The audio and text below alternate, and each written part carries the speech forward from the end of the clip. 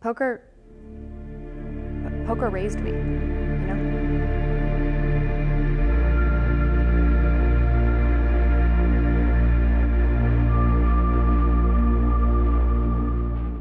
We're joined now by author, speaker, entrepreneur, and former poker host to the rich and famous. Her book, Molly's Game, is the inspiration for the Aaron Sorkin-directed, Oscar-nominated movie of the same name. She is, of course, Molly Bloom. Molly, welcome to the ChipRace. Thank you very much. Well, I have to start with your name. Darren and I are both big fans of Joyce and Ulysses, of course. Were your parents aware of the literary reference when they named you? They were aware, but it was not the reason. Okay. I was named after my grandmother. Oh. Well, congratulations on both the book and the movie. I'm very interested in the arc of your career because, like myself, you've done a number of different things. You were on course to be an Olympic skier, you ran the biggest poker game in the world, and now you're an entrepreneur and writer. Do you think there's a consistent quality that you possess that draws you to these different careers? I don't know if there's a quality that draws me to these careers, but I think what the sort of common thread is that I just kind of refuse to give up. I just got that don't quit kind of thing, you know? Well, in April 2013, I'm sure a date you remember well, you were arrested and prosecuted by New York's District Attorney Preet Bharara, who poker players know very well, as the DA who enforced the UIGEA against poker stars Full Tilt and Ultimate Bet. We call it Black Friday. I wanted to know what your opinion was on the, let's call it, nanny policies of the US with regard to poker. I don't know so much if it's my business what the policies are. You know, so much goes into it that I'm not aware of. I thought that 10 years for running a game of Texas Hold'em sounded excessive, but you know, I knew the law and I broke it, and that's that. You managed to get your book published in 2014. How long was it before Hollywood came knocking? I knocked on Hollywood. Good. I really believed that I was in this situation where I was broke. I was a convicted felon, and the tabloids had told my story. And I believed that the only way out of it, or the best way out of it, was to take back control of the narrative and to tell the story. And so, you know, I got a modest book deal and realized that I needed a little bit more firepower. So I started looking at the necessary ingredients to make a successful movie. And I really believed that content and writing was huge. And so then I started looking at writers. And I am a huge fan of Aaron Sorkin, but also coming from a gambling background, I like the numbers on him. I like that he delivers box office hits, that he delivers award nominations, and if you look at his stats, his batting average is pretty good. I love how you started the answer to that question, like she's the one who knocks. But even though, speaking of Aaron Sorkin, even though you're putting your life story in the hands of someone of that caliber, of course, were you ever worried that the script and then, of course, the movie he ended up directing would misrepresent you in any way? I felt pretty confident that I could play a part in that because, you know, in the past, Aaron's written movies about Steve Jobs or Mark Zuckerberg. Clearly, there's a lot in the public medium telling their story. Unfortunately, or fortunately for him, I was the only source material that he had. And getting to know Aaron, I really believed that the story he wanted to tell was honoring my story. And so I got really comfortable with it throughout the process. In the movie, you were played by the brilliant Jessica Chastain. Yes. Were there any qualities of yours that you felt she really nailed, and was there anything additional that you felt that wasn't quite you that you brought to the role? Oh, I think Jessica makes me look better than I make me. But you know, I always say to Jessica and Aaron, I'm like, great. Now everyone thinks that I'm supposed to sound like Sorkin and look like Jessica. You know, like it's not a tall order at all. I loved Jessica's portrayal of the character. I think she showed simultaneous vulnerability and strength, which is not an easy sort of place to come from. And I think she gave a flawless performance, and I'm super grateful to her that she took on the role. I've seen what's on those hard drives. Families, lives, careers will be ruined. Why are you in this alone? Where are the people you're protecting by not telling the whole story? I I'll tell them everything they want to know about me. About me. That's it. Well, speaking of performances, your father was played by the great Kevin Costner. Yes. I think it's fair to say that he is portrayed as a pushy parent who did put a lot of pressure on you, particularly maybe in your youth. Was this very true to your own life? And was that big scene at the end where you talk on the park bench, was that something that really happened? My father was very hard on me. He was even harder on me than he was on my brothers. And I got in a similar conversation to the park bench. It happened, but it happened in Malibu. I got to realize why. He said, Molly, I have been a psychologist for 40 years, and I know that the world's a really hard place, and I know it's particularly hard for women. And he said, I wanted to make you formidable. And as a young child, I always believed that he was harder on me because he didn't like me, or because he didn't think I was good enough. And so, you know, moments like this, I think, are some of the beautiful things that come with age, right? You get perspective. And I got to realize that my dad was a young man when he was raising me. He was, you know, he was my age. And maybe his delivery wasn't always so perfect, but he came from a place of love. And, you know, since that conversation, my dad and I have grown very, very close. And I would say that he is definitely my biggest fan. And I'm probably his favorite kid now because, because I'm the one that got Kevin Costner to play him in a movie. Like all my brothers, for all their accomplishments, Harvard this, Olympics that, they never got Kevin Costner to play him in a movie. So I think probably I'm the favorite now, finally. Yeah. Well, Michael Cera played what I assume was a composite of different celebrities who played in your game. Mm-hmm. But as portrayed by Michael, it seemed to very much mimic the mannerisms of Tobey Maguire in particular. Did you feel that the portrayal in the movie was a fair reflection of how he treated you? Aaron wrote a composite character.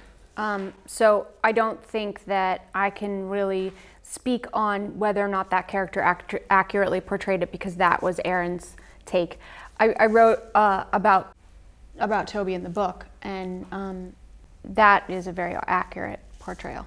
I actually read an interview just the other day with Aaron Sorkin, I guess it was from when the movie came out, in which he was very clear about one thing, and that was that he hates poker and finds it totally unappealing as a sort of a visual medium, which I guess makes sense. You know, it's not the most exciting game. As a screenwriter, yeah. Correct, absolutely. Mm-hmm. I've actually written a couple of scripts myself about poker, and yeah, those scenes are just very hard to make work dramatically. Mm-hmm. Did he admit that to you at the outset, and did he get any particular help from maybe you or maybe another poker player when devising those scenes? Yeah, I called some of the players from the game, one in particular who was about as proficient and brilliant at poker and understanding the game as it gets, and he helped Aaron a lot, and he had poker consultants on the set. You know, the great thing about Aaron is he understands like the necessary ingredients, and then he puts it together. Like he knew that the chips had to make the right noise, you know, and had to have the right weight. Like he got that, which is something that's so incredibly important. I think that you know what it sounds like when you walk into a room. It's really important, and so he put all the right people on that. And you know, that was one of the reasons that Aaron wanted to direct and became a first-time director, is because he said this movie, more than any other movie that he's written, he knew what it was supposed to look like. Poker draws an eclectic mix of participants and personalities, as it seemed to in your game as well. What do you think it is about poker that attracts people from all these different walks of life? Well, I know this as somebody who traveled the world to recruit poker players. There's no common denominator that lives in socioeconomic status, culture, gender. It's this X factor, this person that likes to play. And so that's the only similarity sometimes you see at a table, which makes it a very interesting game to observe. It's certainly fair to say that as a game runner, you put yourself in pretty dicey, at times dangerous situations, certainly as it seemed in the movie, some scary scenes in there. I am reminded here of your skiing background, and I wonder, do you think you got hooked maybe on the danger just a little bit, that there was maybe a thrill-seeking component to it all? Absolutely, I think that's a very perceptive observation. I'm an adrenaline junkie, you know. I like risk, and maybe that comes from having a dad who, from the time I was little, taught me that fears are there for you to conquer, and feeling that empowered feeling when you're so scared of something and you walk through that fear and you feel on the other side, and all of a sudden the limits of your world are expanded. You know, it's a really incredible feeling, and I think I grew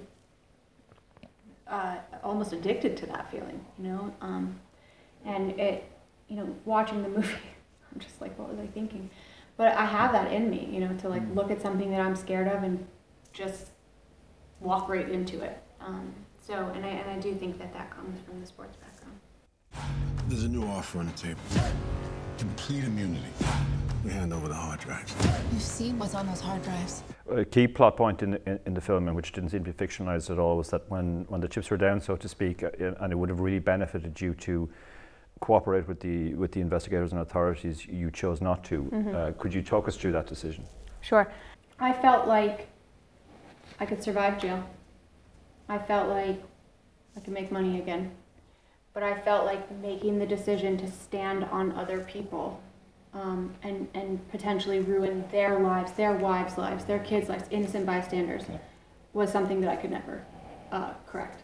You know, that felt like a life sentence. The other stuff, I believed in my ability to navigate that. As I'm sure you know better than most, a lot of poker players feel hard done by when they take a bad beat. Our former guest, Tommy Angelo, describes one of the responses to this as entitlement tilt. That the player sort of goes on and plays recklessly after taking the bad beat because he feels that the cosmos owes him something. In a sense, your story begins with a bad beat, your skiing accident. Do you feel like the choices you made afterwards could be viewed through that lens? Absolutely. Yeah. God, now I have like this whole different perspective of my whole life. What's this guy's name that identified that? Tommy Angelo, he's I guess, psychologist in the world of poker. He spent a lot of time on the mindset side of the game. Very interesting, totally. I was on tilt, for sure. Was it entitlement tilt though, I suppose specifically? Was it a tilt that made you feel like, well, I deserved something, I worked really hard for something, I didn't get it, and now the world owes me something, so I'm going to take it? I don't know if it's necessarily the world owes me something, but I want a significant life and I'm going to take it. You know? And I guess it's not at the Olympics, but I'm not giving up. I'm not giving up the time I have here on Earth. I'm not going to just like sit on the bench, right? I wanted a significant life. That's a great answer. For better or worse, the time described in the book and in the movie was obviously a very exciting time. Is there anything you miss about that period when you were hosting the games, and have you kept in contact with any of the players? I haven't really kept in contact with any of the players, and sure, I miss it. You know, sure. It was I was living outside of the rules of the world. I didn't need to look at price tags when I went into stores. I got to be part of this, like, you know, this incredibly exciting event every night. It was mine. And it took me a long time to recover from, you know, the loss. Yeah. Well, finally, Molly, we are here at the Unibet Open Bucharest, where you will be hosting the Queen's Rules Ladies event. Have you completed all your background checks on the participants? I want to warn you here, there is one shady character. She goes by the codename Baltic Blonde. I do feel you need to keep tabs on her. She's going to be I'm probably going to be her best friend. Well, on a serious note, though, could you speak a little about, you know, your role here and what Queen Rules means? Yeah, well, you know, a lot of times I say no to poker related events, and that's out of respect for the government, truly, you know, like and also basically like in the spirit of a fresh start. But when they described Queen's Rules to me, I couldn't say no. I really love it. I love it as a concept. I think it's clever. I think it's meaningful, and I wanted to be part of this event. Well, Molly, it's been a delight to chat to you today. I hope you enjoy the rest of your stay here in Bucharest, and thank you so much for coming on the ChipRace. Thanks.